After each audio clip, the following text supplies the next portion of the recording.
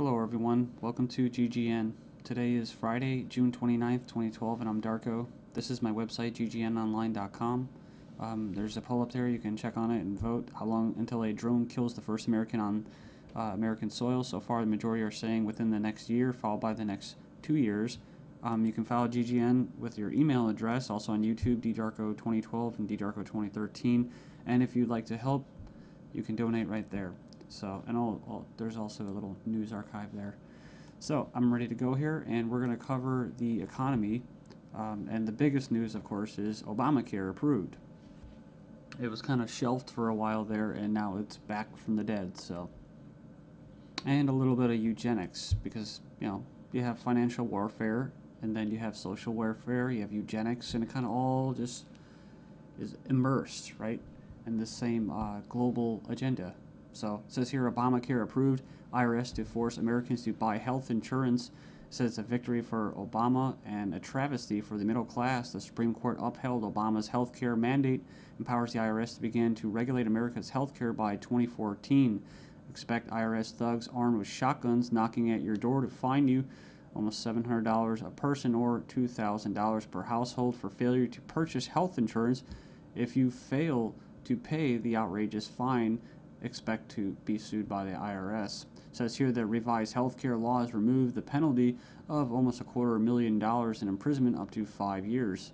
It says here this ruling allows the federal government to force citizens to enter a contract with private corporations to buy health insurance. This is happening just days before the 4th of July, when Americans won its independence from British tyranny, and now we face the same tyranny today. It says here by 2014, all Americans will have to submit or face being fined and sued by the Internal Revenue Service. The American people are already struggling financially with record unemployment, inflation, and trillions of dollars in national debt. By the time health insurance becomes mandatory, the middle class will be financially bankrupt. This is the reason why the military and police are preparing for martial law in the U.S. streets, says because people will revolt against the system that has basically turned people into financial slaves. So it says here that they're conditioning Americans with checkpoints and speed traps, army drones to spy on us.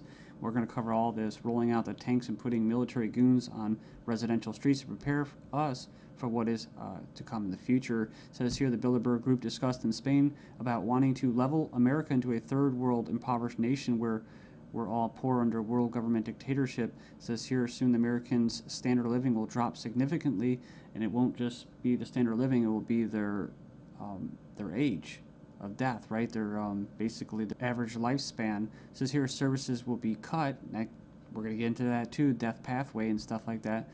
Taxes will be increased until we become so poor that we are unable to fight, and resistance will be futile. As Americans issue split decision on healthcare ruling, nearly 2/3 believe politics played too great a role. So it says Americans are sharply divided over Thursday's Supreme Court decision on the 2010 healthcare law, with 46% agreeing and 46% disagreeing with the High Court's ruling that the law is constitutional. Then you have from the Daily Bail, Obamacare complicated. Check out the flow chart. And yeah, there's our buddy, the IRS, right there. But it's just a god-awful mess. And you have Secretary of Health and Human Services in the middle. All these different vested interests, all these different bureaucracies. And the biggest invested interest that helped write the bill was the insurance companies. And they're the ones that are going to basically, how could you say, not profit. Well, they will profit, but they're going to get the best advantage from this, right? And if you would like an anarchist perspective on the whole Obamacare thing, I think Stefan Molyneux did a pretty good analysis of this. I think he held back a lot. I think he's gone over it and made his point so many times, his argument, that he was actually kind of just laid back about it. So it's kind of nice. It's 18 minutes, not too long. The truth about Obamacare, yes, it's even worse than you think. And right here in the description, he puts in there the 6 facts that he presents in his argument. So fact 1, there is no law in the U.S. anymore. Basically what he's saying is that if they could just do anything, then there's no law, right? And it's tricky because, in quote, in a stateless society, there would be what? No law. Well, there would still be common law. See, this isn't common law. This is political law. That's why you have pigs, political law enforcement, and the like that are going to be enforcing this, federal agents and that. So in other words, what he's saying is that you might as well just have no government, because right here you have a dictatorship with, quote, laws, right? They have laws that basically write in a dictatorship. So we have here Obamacare is an admission that all previous government health care programs have failed. So, and this is true. I remember the recording, about Nixon and stuff like that, getting people on Medicaid. It doesn't really matter whether it's good or not. And in fact, costs have already doubled from initial estimates, and that's usually how it works. As soon as this gets closer to fruition, oh yeah, some hidden costs. Sorry, guys. Fact 4, 70% plus of healthcare issues result from individual choice. So the thing about it, he's talking about smoking, drinking, eating basically a lot of bad food and stuff like that. You can actually help. But a lot of these people that are going to, quote, benefit from this are not going to be doing anything to help their own health, right? So it says here the inability to discriminate on pre-existing conditions is an essential driver of healthcare cost. So I think what he's saying there is it's not very free market. It says here that the fines for non-compliance are destined to rise enormously. We have 15 reasons why the Obamacare decision is a mind-blowing disaster for America. It was actually, it says here it was voted 5-4 decision to uphold the vote. And it says here, the bill, it says here the swing vote was Chief Justice John Roberts, who was appointed by George Bush, W. Bush.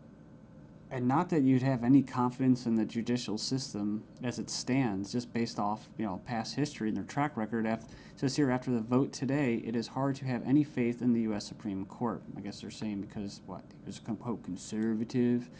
According to the Supreme Court, the federal government has the power to force you to buy private goods and services.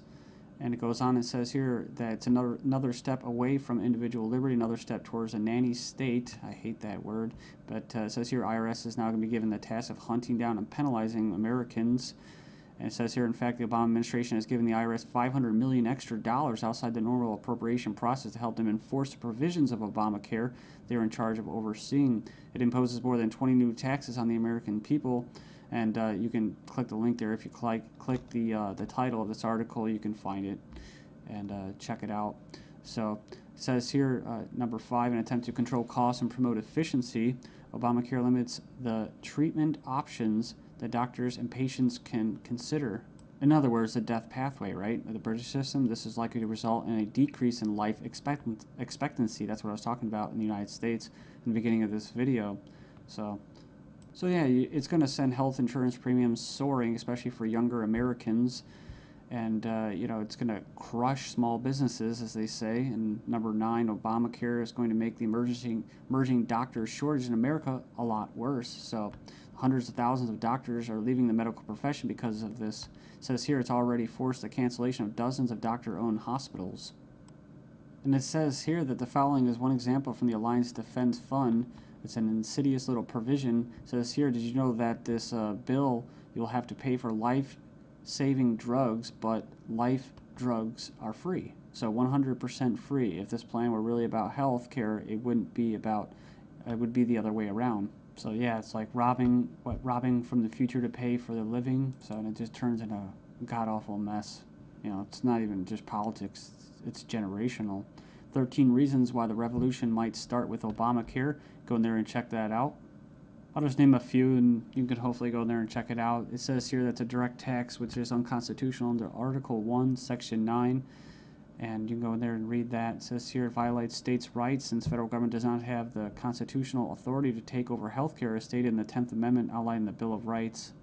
This mandate is involuntary servitude or slavery to big banks and insurance industries, neither slavery nor involuntary servitude except as punishment for a crime whereof the party shall be duly convicted.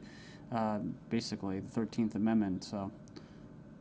So yeah, that's the federal government's 4th of July Independence Day present to Americans. It's pretty crazy. I mean, you think the timing of this was just happenstance? I bet it isn't. Let's just show you. Just give you a big middle finger right in front of your face. Stagnating life expectancies in the United States. Poor U.S. citizens live 5 years less than the affluent, but they don't talk. What about the middle class, right? So despite modest gains in lifespan over the past century, the United States still trails many of the world countries when it comes to life expectancy. We remember this article, top doctors chilling claim the NHS kills off 130,000 elderly patients every year. It says here, a professor says doctors use death pathway to euthanasia of elderly. Says here that Liverpool care pathway, death pathway, may be slippery slope to backdoor euthanasia. This is from 2009 from the Telegraph. It says here that a patient assessment selects those deemed close to death for withdrawal of food and fluids or being placed on a continuous sedation until they die off. Next up, we have another little example. Doctors said this individual was a typical lazy teenager. Actually, she had an aggressive form of cancer. So it goes on here. It says that she was finally diagnosed after she had an MRI scan following a fall. So basically, she was left undiagnosed for 6 months after doctors mistook her symptoms for typical teenager laziness. So as cancer rates soar due to the eugenics and that, I see these articles. European meeting to be held to raise awareness of the eugenic current of European society held in Strasbourg, France. It's hosted by the Parliamentary Assembly of the Council of Europe, or PACE, this week to address the alleged eugenic current of European society and eugenics and human rights issues of prenatal screening. It says here, currently the highest court in Europe is considering a complaint from a woman who claims that she was not given a prenatal screening which would have revealed her daughter's Down syndrome and thus allow her to choose to abort her child. They didn't go into this, which is what? Scottish toddlers to be tested to see if they will grow up to be drug addicts or criminals. So they're going to basically examine them to determine their capacity for violent crime, to be violent. But what happens when this comes to the UK? Thailand violent students to be drafted into our army automatically. And another possibility is this. Desperate Europeans try to sell kidneys and lungs being offered for as much as $250,000 as Europeans are grappling with the economic misery. Illegal organ sales are on the rise with desperate sellers willing to basically part with their kidneys, corneas, bone marrow, and even lungs to put food on the table. Because here organized criminal groups are preying upon the vulnerable on both sides of the supply chain. So they're not just talking about Israel, they're talking about internet ads spotted across Italy, Spain, Greece, Russia.